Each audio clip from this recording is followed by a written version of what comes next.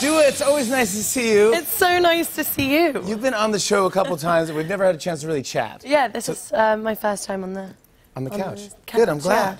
You always have a great time here, though, right? We have fun. Yes, lots of fun. Were we your debut, or we were close to your debut? You were my very first US TV performance. I was. And do you remember when you finished your song?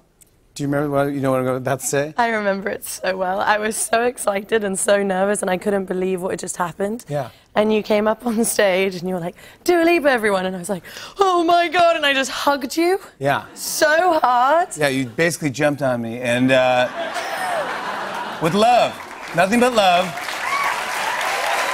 and I appreciated that. I really did. I appreciated that. It was.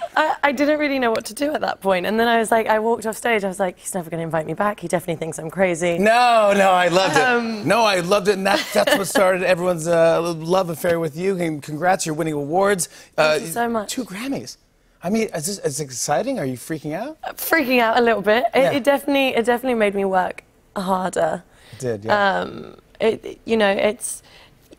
I definitely didn't expect anything like that to happen in my first record. I didn't really think my first record was going to do what it did, and oh my gosh. I'm just so grateful for the response and the support. You're off to the races, buddy. And you even have a cool nickname, which I want to give props to Wendy Williams for giving you this nickname, because Wendy Williams, by mistake, called you Dula Peep. Yeah.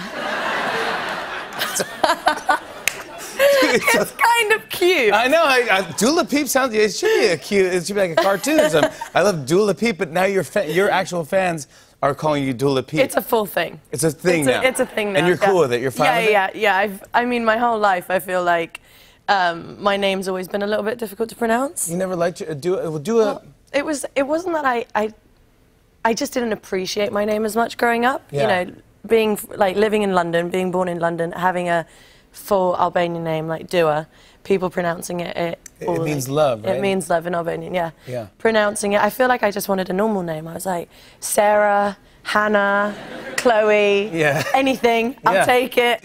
So you spent most of your childhood in Kosovo, though, right?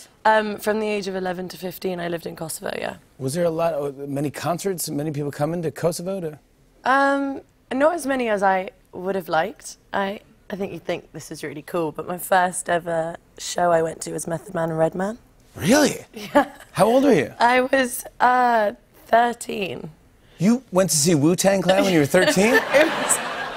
Your parents are awesome. Oh my God. Well, they were basically in Kosovo. People only really listened to hip hop. Like, it was so massive out there, and the only artists that I guess there was such a demand for were hip hop artists. Going to the Method Man and Redman show was kind of my first introduction to Wu-Tang.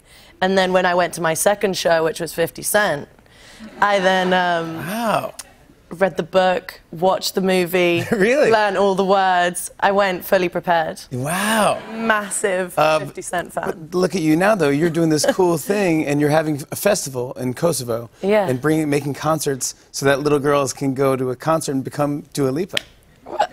Kind of, yeah. I mean, I would love that. I would absolutely love that. For me, it was like, I wish when I was living in Kosovo, I had the opportunity to see some of my favorite artists like Pink or Nelly Furtado, or, you know, and no one really came to Kosovo, so now we decided to start a festival called the Sunny Hill Festival. Sunny Hill Festival, yeah. Last year you had Miley Cyrus, right? Yeah, we had Miley Cyrus, who was the first international female to come and perform in Kosovo. And for me, it was like the biggest dream come true. Like, just seeing how happy and how excited people were to see her on stage, and she absolutely killed it. Yeah. She killed it. She was amazing, and her energy was amazing. People, yeah.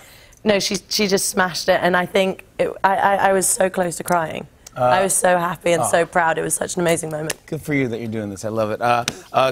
You're going to be on our show tomorrow night singing. Yes. Thank you so much for doing that. So let's talk about the album. Future Nostalgia is the name of the album. This is not the album cover. This is just your song, Don't Start Now. Yes. Do you know what the cover's going to look like? I do, yeah. Ooh. I actually picked it yesterday. Really? Do you know when the album's coming out? I do. This is unbelievable. I mean, should you whisper it to me? Then I won't tell anybody. But any hints? No. Did you write any songs about me or anything? There might be a couple about that one. There's 2 songs about me. The one hug.